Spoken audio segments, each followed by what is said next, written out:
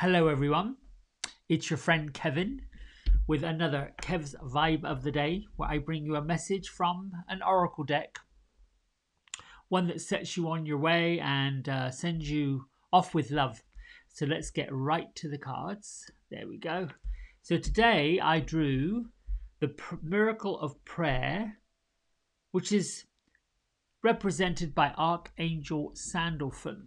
Now, Archangel Sandalphon in this deck particularly, which is authored by Kyle Gray with images by Jason McCready, in this deck, Archangel Sandalphon is considered to be the mailman to God. And the prayer that goes with the card says, "Thank you, Sandalphon, for delivering my prayers to heaven." Now it's said that Sandalphon, along with his twin brother Metatron, are part of the star beings, known also to be connected with Archangel Orion.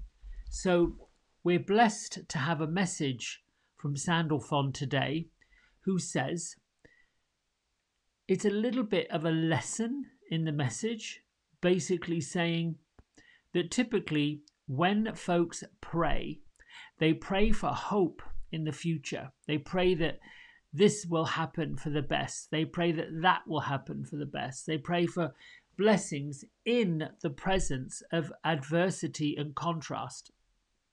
Sandalphon has come to remind you that indeed your prayers are all sent up to the divine force, but also to remind you that when you are in the space and the place of prayer, that instead of asking for this and asking for that in the typical desperation way, that you know and understand that all that you're looking for, all that you're wanting, and all the answers that you're seeking have already been foretold upon you. They've already been answered. It's that instant.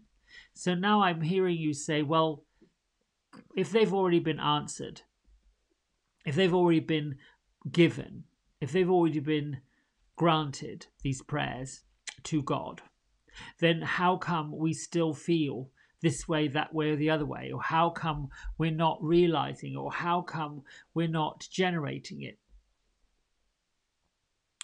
It's about lining up your feeling with the same feeling of grace, of gratitude, of blessings, of already being in the receiving part of what you're looking for, what you're asking for.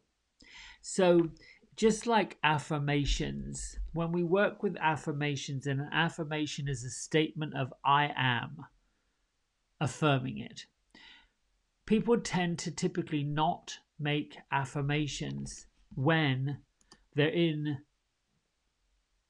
they don't need to, if that makes sense. So for example, for me to say I am the glory of God, I am the love of God, I am the abundance of God, I am the prosperity of God, if I'm saying that when my mindset and my feeling and my general way of being is the opposite, I'm going to have this contrasting way of being.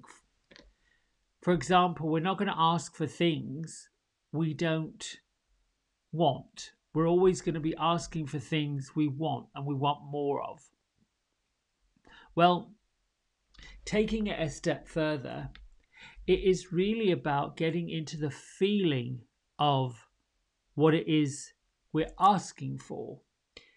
How can I put this? If you're looking for strength, you have to see yourself as that strong person. Feel the strength within you to accept it, ask for it, and get it. Now, things on the spiritual way, if you can see it and you can feel it, you're going to manifest it, because that's the whole point. And if you're still really fuzzy about, well, how in the world that sounds so ridiculous, blah, blah, blah, you've got to get into The Law of Attraction by Esther and Abraham Hicks. It's pretty easy to follow. They've written countless, not just Esther Hicks through Abraham, but many folks, Dr. Wayne Dwyer, many books. One of my teachers, Kyle Gray, and now a new group of teachers I've been introduced to, mentors, are all saying the same thing. When you look for the prayers, when you look to say, we're asking for the faith, you have to have that faith that it's already being presented to you. The question is, are you looking and are you listening, and do you really truly want to know? Everything that we do in a physical way has been taught to us, learned by us, and presented to us through the culture that we've come to understand and realize, like where you grow up and the way you grow up and the influences you had growing up in those formidable years as a person. And then you mature. There's a maturity that sets up. It's a bit like the maturity of anything, the trees, landscape, the maturity of the earth. And even if you look at the 4 seasons, we're in autumnal season right now, where the leaves are beginning to turn. They're beginning to sort of set themselves up to go dormant by realizing and looking at where their life has been this year and how to set themselves up well for next year. If you go to any garden centre, they're telling you that the autumnal season is about planting, making the ground ready for the winter, and then eventually the spring.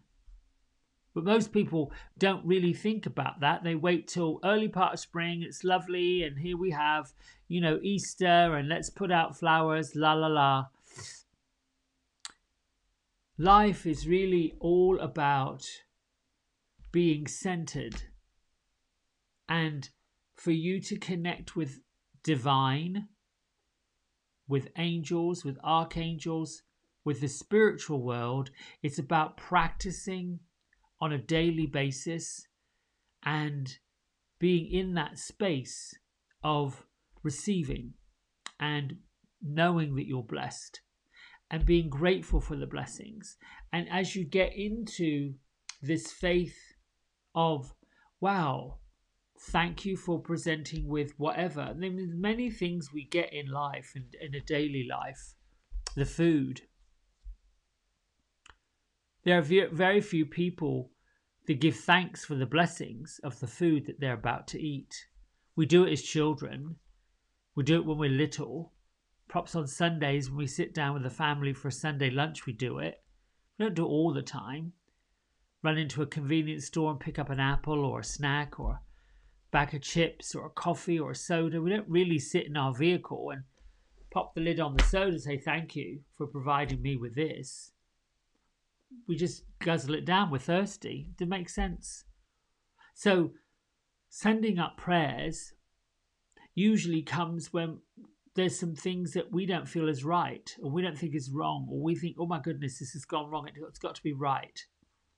Indeed, yes, they get answered. The miracle of prayer is definitely there. But it's also a reminder that everything that's being provided to us all the time is a result of what we're asking for, what we're praying for, what we're hoping for.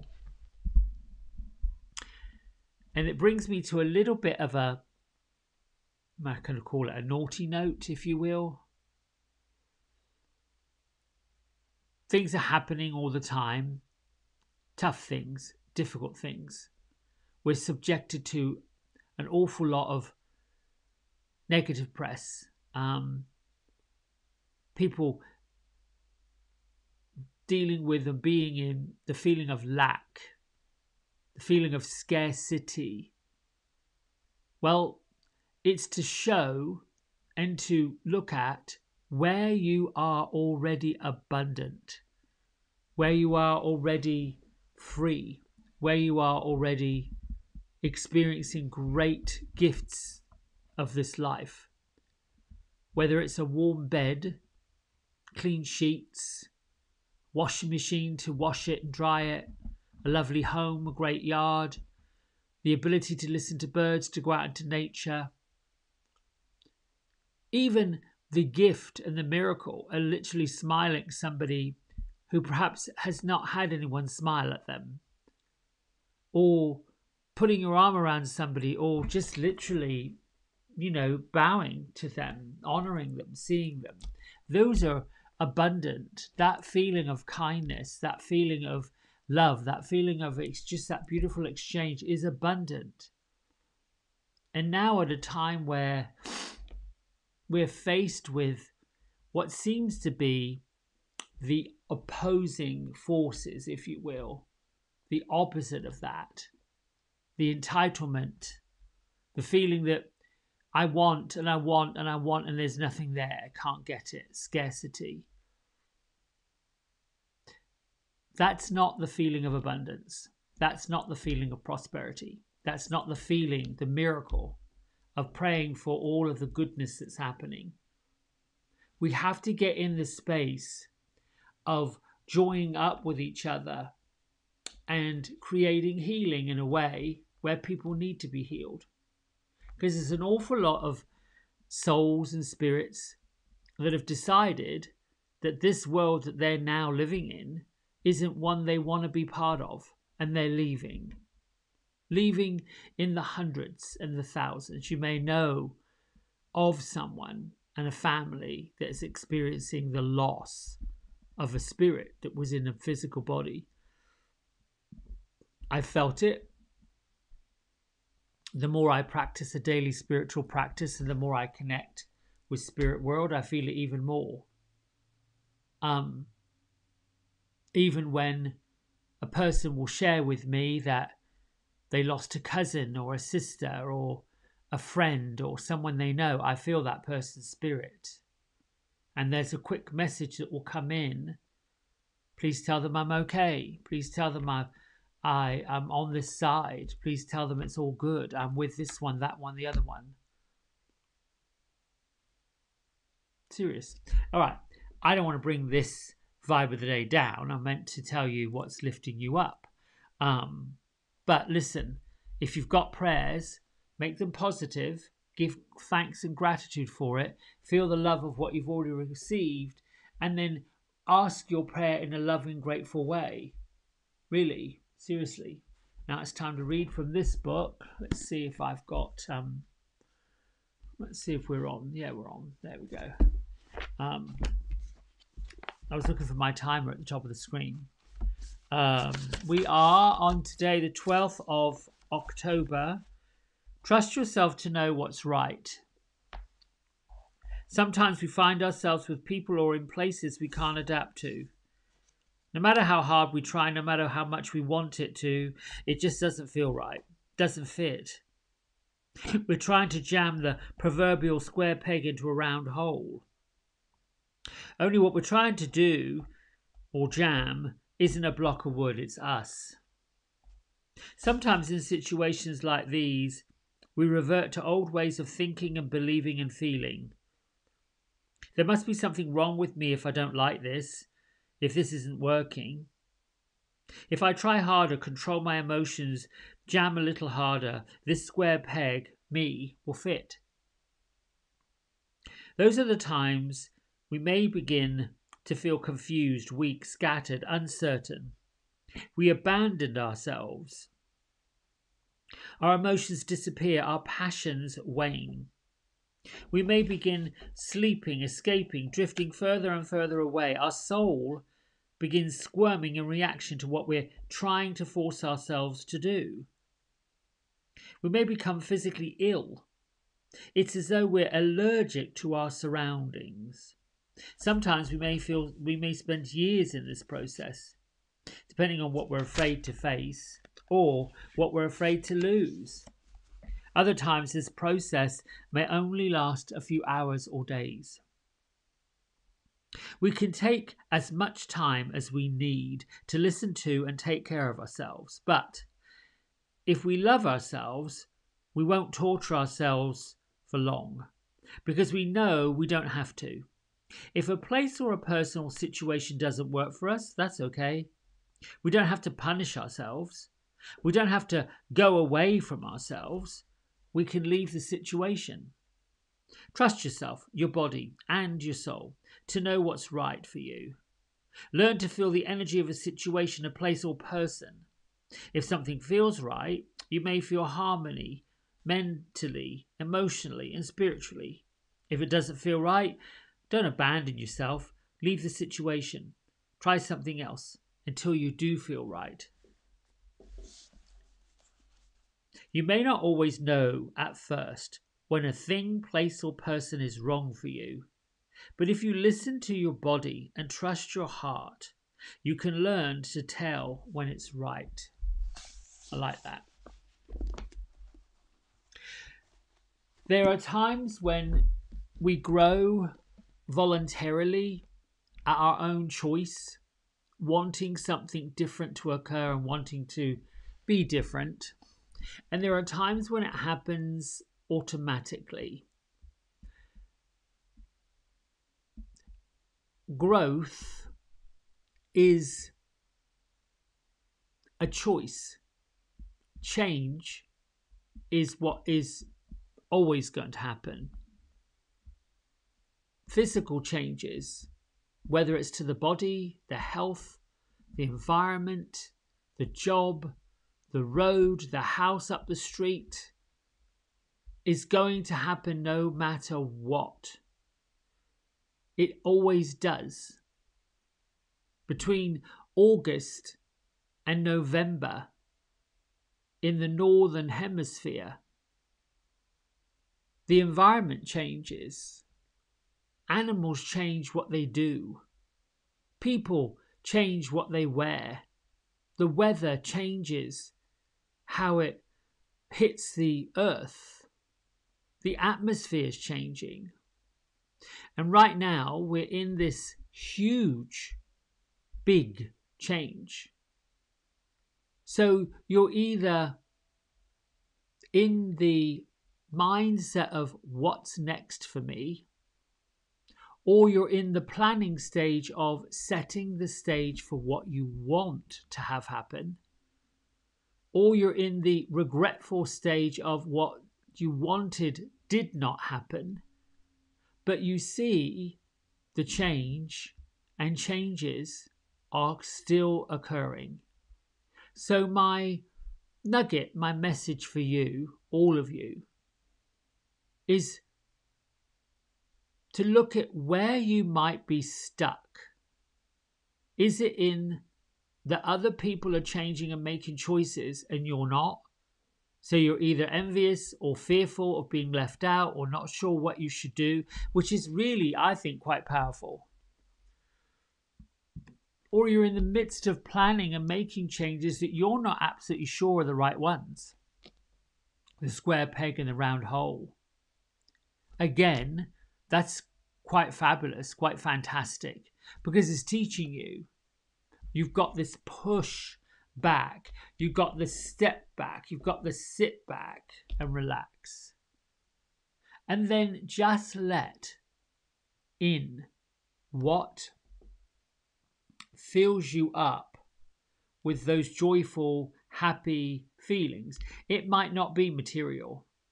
You know, typically we run for material things, better car, better clothes, cleaner house, less clutter. We might do physically things to make us feel better. But then when we feel really good, we feel really great, we're moving, we're working, that's the feeling you want from everything. That's the feeling you want all the time. And if you've got friends and family that you know that are not there, two things are going on.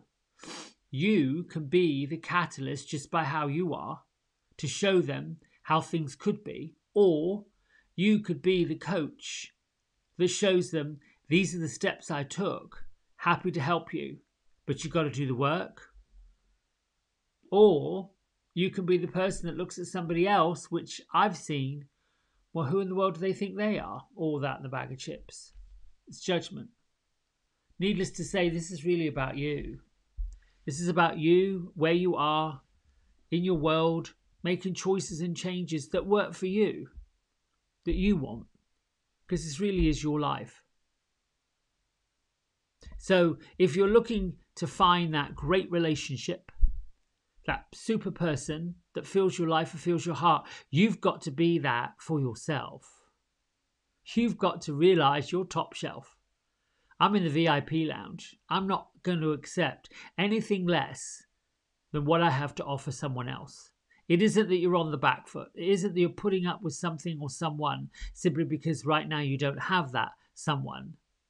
It's about recognizing that you are that someone and that you could have your choice of people to spend your life with. But they've got to fit as you fit. All right. Now, with that said, it's time to meditate. I'm asking to see if there's a spirit that wants to come. You know, sometimes they just pop in. I like it when they just pop in and surprise me. So eyes down, palms up, and get into that mode of where your breath is. I feel like doing a little prayer before we start. Thank you, angels, archangels, ascended masters, spirit guides, and all those that have come with love and with joy and with happiness. I am grateful to you that you're reminding me that you're here, and I'm willing to listen and to receive and to share.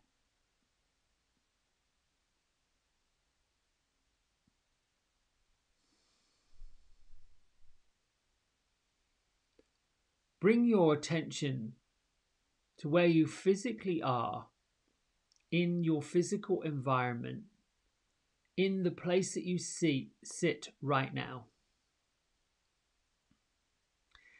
Allow yourself to smile broadly and bring in the incredible feeling that you're grateful for what you're grateful for. Anything that you feel ecstatic about, grateful for. These are blessings. What are you blessed by?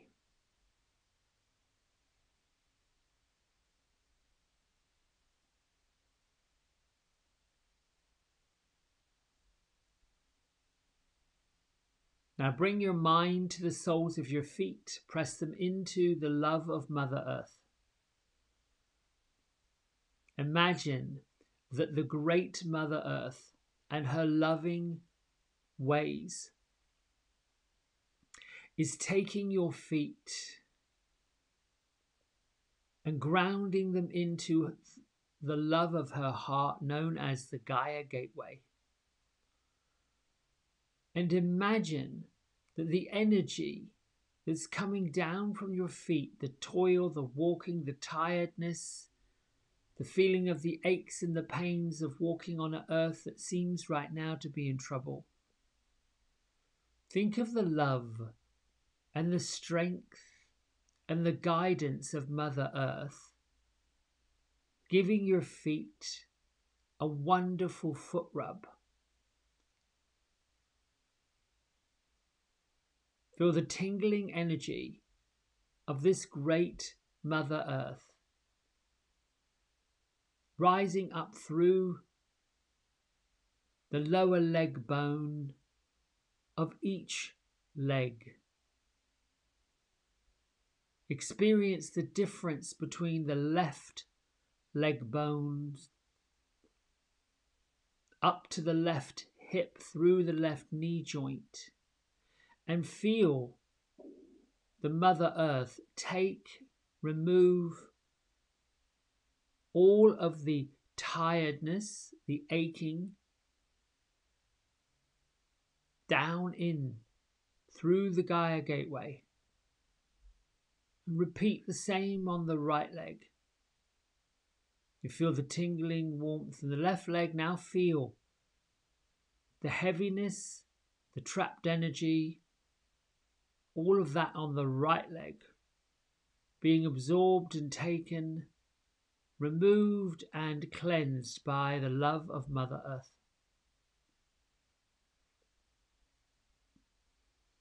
Move your energy into your tailbone, your sitting bones, the bones that sit under your pelvis, under your buttocks,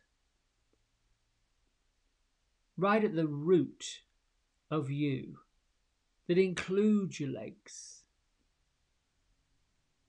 And feel this warm embrace that Mother Earth has, that she's reminding you of your right to be on the earth, the proud spiritual being that's having a physical experience right now.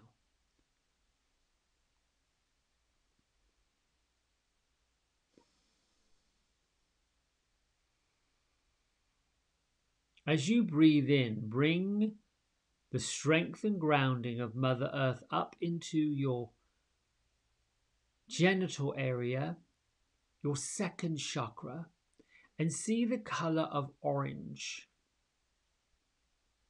the color of creation. And be in the feeling and the gratitude that you are a creative being using all your physical skills, creative thinking, creative organizing, all that is created for you, all that is created of you, all that is created by you is being replenished right now.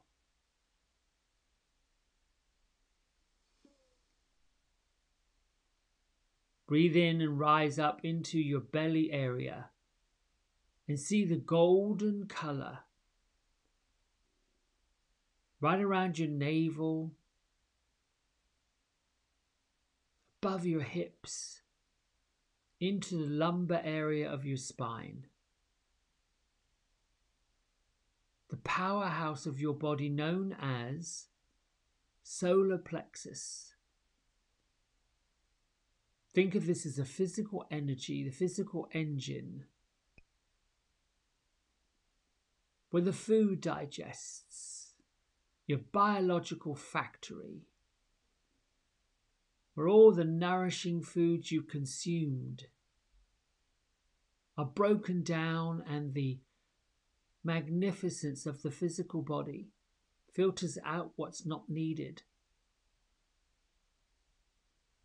and sends throughout your cells what is needed. All the vitamins and minerals,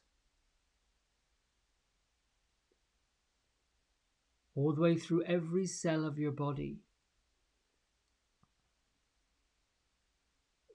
Continue being aware of this physical body and the energy you have within it.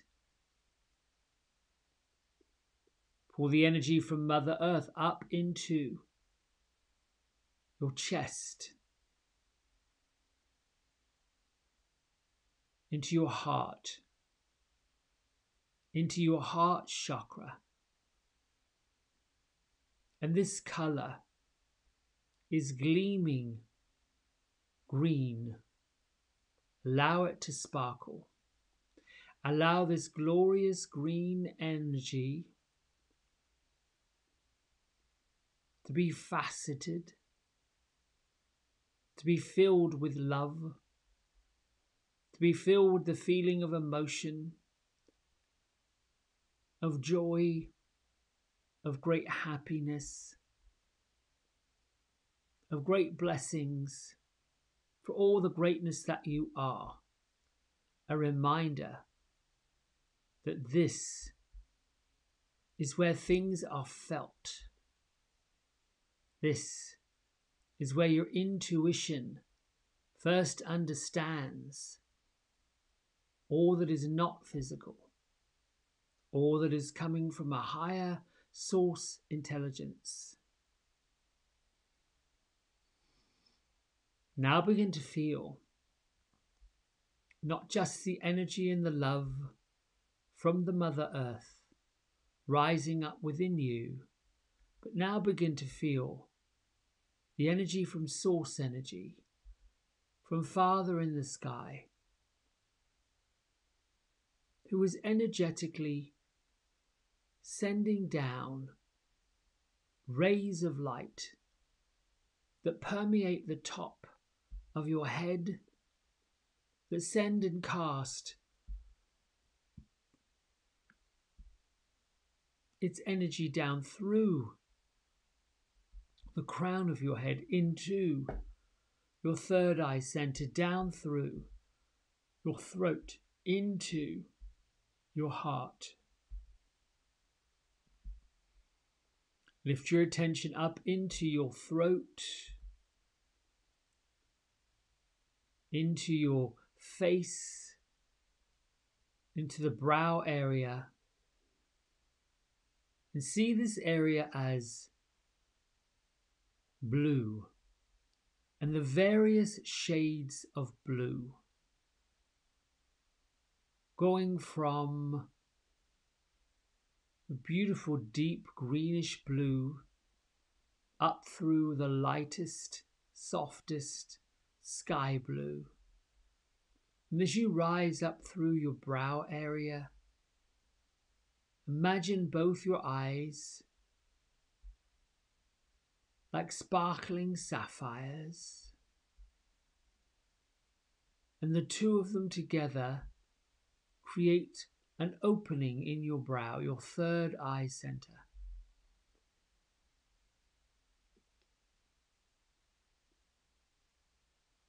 And now as you move your attention up to the crown of your head, the very top of your head,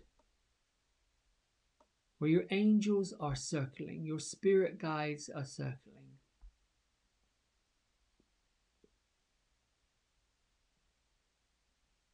Angels to your left, angels to your right. And in their hands, they have your halo, your crown.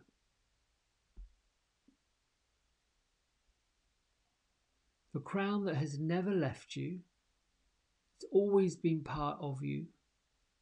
And as they lay their hands around the ring of this crown and place it, adjust it to the top of your head, feel the great energy that gets created and generated from it.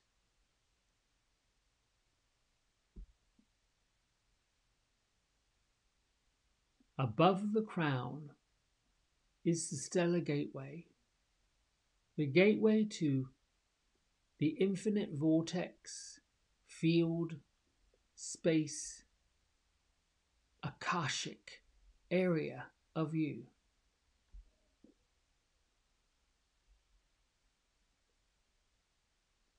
Feel this energy, your direct connection to the source of creation, using this portal, using the hands and the love of your ascended masters and angels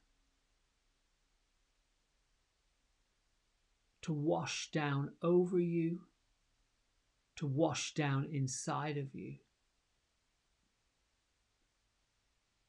So every cell of your physical body, over 3 trillion, are glistening and gleaming, renewing, replenishing.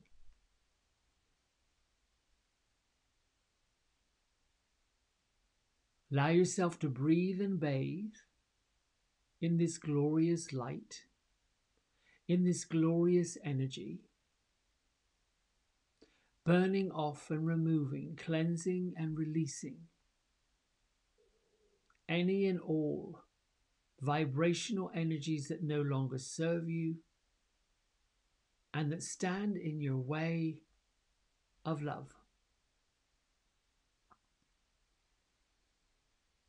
Allow this energetic light to be so bright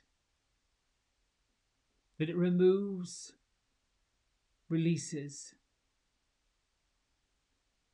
all negativity, toxicity, lower vibrational energies,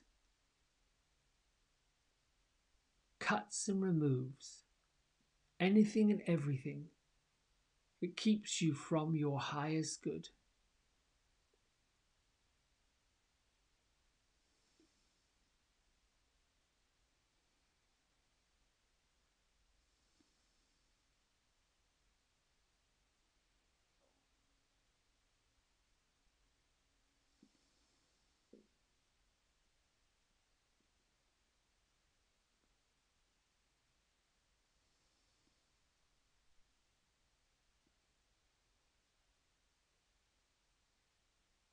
From the Gaia gateway below your feet, the stellar gateway above your head,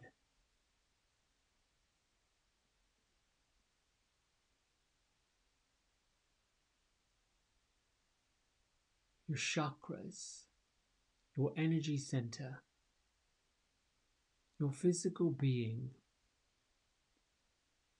is now aligned